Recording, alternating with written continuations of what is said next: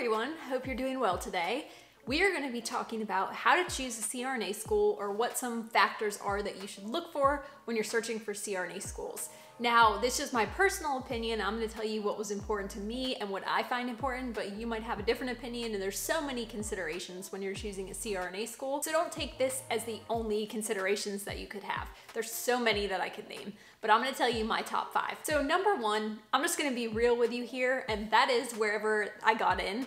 I would have went to whatever school I got into, even if it wasn't my top choice. I ended up getting into the school I wanted to go to, so that was really exciting, and I was very thankful for that. But if I had gotten into one of the other schools I applied to as a backup, I would have went there. Getting into CRNA school is very competitive, as I'm sure you know.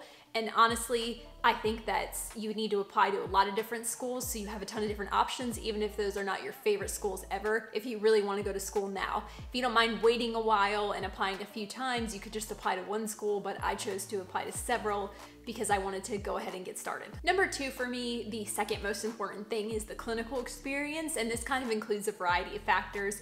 I wanted to go somewhere that had clinicals at a level 1 trauma center. I wanted to go somewhere that didn't have anesthesia residents because that means that the SRNAs get all of the cases. I've heard of programs that have an anesthesia residency and a CRNA school having problems and having some like territorial issues with who gets what cases.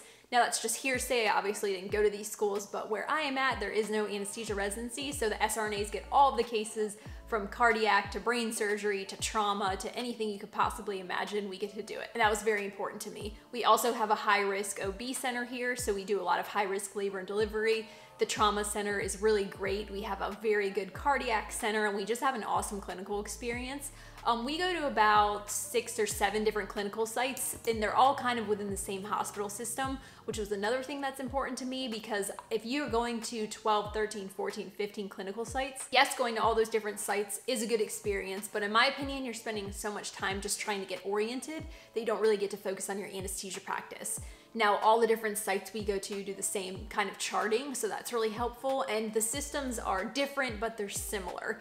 So it's very nice that we're used to everything. When we switch sites, it doesn't take that long to get our footing, and we're able to just focus on providing anesthesia on our anesthesia practice versus getting oriented to a whole new hospital every time. So factor number 3 for me is front-loaded versus integrated programs. Now, I spend a lot of time thinking about this, and honestly, I didn't have a dead set one or the other, but now that I'm in it and now that I'm almost done, I really prefer the integrated program because I learn a lot better when I'm practicing something, and when you're having classes and clinical at the same time, to me, it helps solidify the information, it helps you understand it better, and it just helped me remember everything better because I would learn something in class and then go do it in clinical the next day. I feel like personally, there's nothing wrong with a front-loaded program, but for me, going to class for a whole entire year before starting clinical would have been more difficult for me, so I really prefer the integrated system. Factor number 4 for me was location. Location is so important to me. The main thing there was cost of living. I didn't want to go to school in New York City or somewhere where the cost of living was extremely high, and my rent was going to be very high, and paying for parking was going to be very high, and things like that. So I went to school in a low cost of living area. It's actually extremely low cost of living here. And also along with location comes where do you live compared to where are your clinical sites. I did not want to travel for clinical. I did not want to have those extra expenses and that extra stress of having to travel very far away for clinical. So where I live, all my clinical sites are within, most of them are actually within a 10-minute radius, but all of them are within 30 to 40 minutes. So there's no overnight travel required here. And that was something that was just really important to me. That might not matter to you, and if it doesn't, that's fine, but for me it did. And last but not least, we have number 5, which everybody thinks about, and that is cost. So I wanted to go to a program that was under $100,000. That was kind of my goal. There are many programs that are over that, and there are a lot of programs that are pretty far under that. Now that all the schools are switching over to doctorate programs in 2022, the price of CRNA school tuition is going to go up a little bit, just obviously because of that factor. When there was master's programs, you could find many cheaper programs, but now that we're all going to be doctorates, everybody's going to be paying a little bit of a higher rate. And I decided to go straight for my doctorates right away because I didn't want to ever have to go back to school in the future, feel like I didn't have like my terminal degree. If that doesn't matter to you, that's fine, but you're not going to have that option for much longer. You're going to have to get your doctorates.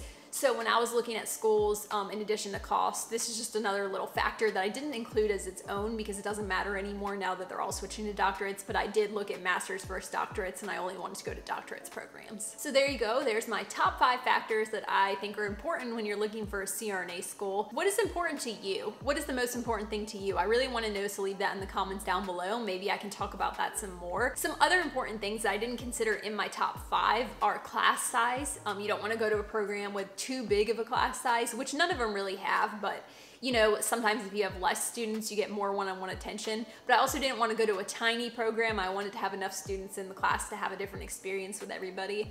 And then accreditation. I don't know of any CRNA schools that aren't accredited. That would be really hard to get clinical sites and whatnot, but you want to make sure they're accredited. And the brand name of the school or the reputation of the school could also be a factor for you.